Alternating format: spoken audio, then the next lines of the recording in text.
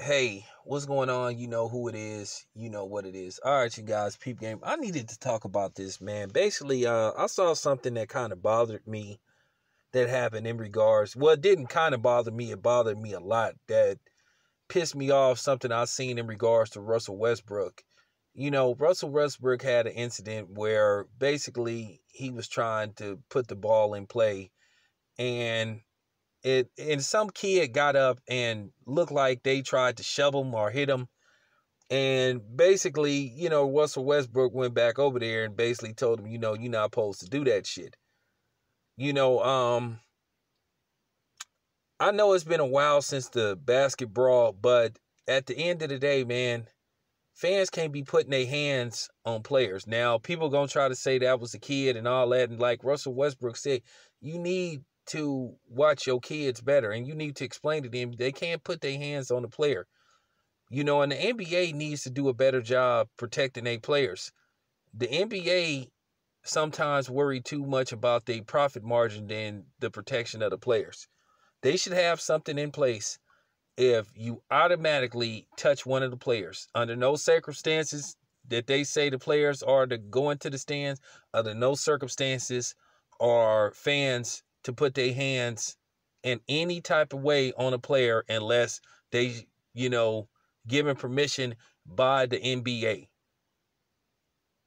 If you touch a player, you should automatically be kicked out and you should be banned from attending any of those games for life.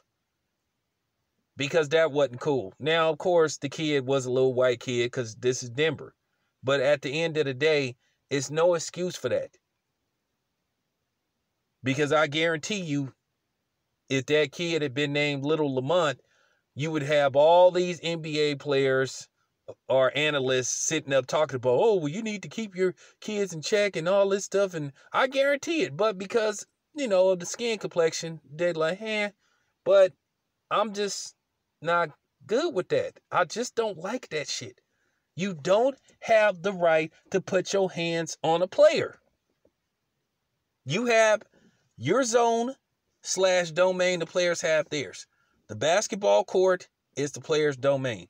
The stands is the fans' domain. Players are not supposed to go into the stands. Fans are not to put their hands on players or go on the court unless instructed so by management or, whatever is going on at the time. So you just can't do that. But that wasn't cool, and I could tell Russell Westbrook was pissed about it. But real talk, the NBA need to make that very clear. They need to look at the tape. They need to send memos to season ticket holders. And Adam Silver need to speak on this. Because I guarantee you, had Russell Westbrook got into it with a fan, they'd be sitting up explaining, oh, you can't touch the fans and all that type of shit. So it need to be vice versa. The NBA players need to be protected at all times. Anyway, I'm out.